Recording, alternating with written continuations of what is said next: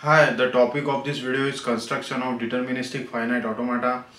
So in this video, we'll see how to construct the deterministic finite automata for the given question.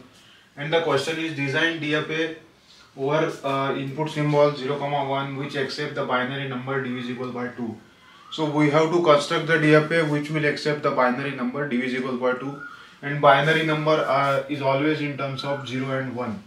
So first of all, I will write the possible binary number and then we'll see how to construct the deterministic finite automata. So first number is 0, then we can write 1 0, 1 0 0 or 1 0 0, then 0 1 0. So let us interpret it in terms of decimal number. So this is 0 into 2 raised to 0 which is equal to 1, then this is 1 into 2 raised to 1 plus 0 into 2 raised to 0 which is equal to 2, then this one 1 into 2 raised to 2 plus 0 into 2 raised to 0 plus 0 into 2 raised to 1 plus 0 into 2 raised to 0 which is again equal to 4.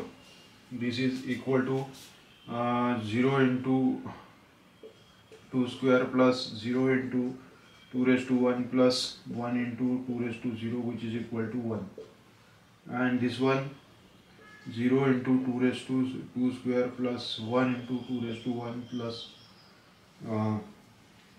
0 into 2 raised to 0 which is equal to 2. So you will find then we will divide it by mod 2. So if you perform mod 2 here, let us see the remainder mod 2, mod 2, mod 2. So here 1 mod 2 is 1, 2 mod 2 is 0, 4 mod 2 is again 0, 1 mod 2 is 1, 2 mod 2 is 0. So you will find there are only two values 0 and 1. So we will use two states. First state represent mod 0, second state represent mod 1. So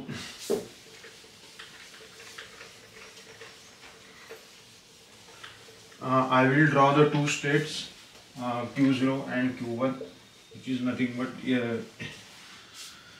so it will be two state Q0 and Q1. So this represent remainder of 0, this represent remainder 1. So let us see the string one by one. If we take 0, so 0 mod 2 is 0. So then there can be any number of 0 0 0. So we will apply cycle here and this will be the final state. Okay, then next if we take next value, let us say 1 0. So what is 1 0? 1 0 means in terms of decimal number it is 2. So I will go here 1 and then again I will come back to this state because this is the final state. So this is how it is. Okay, then 1 1. So 1 1 represent 3. Then if you take triple 1, so what is triple 1? Triple, this is represent 3, this represents 7. 4 times 1, this represent 15. So if you perform mod 3, mod 2, mod 2, mod 2, so you will get the remainder as 1 1 1. So you will find there is any number of 1 followed by 1. So we can apply loop here or cycle here so that it can solve our purpose. So this is how we can construct the deterministic finite automata.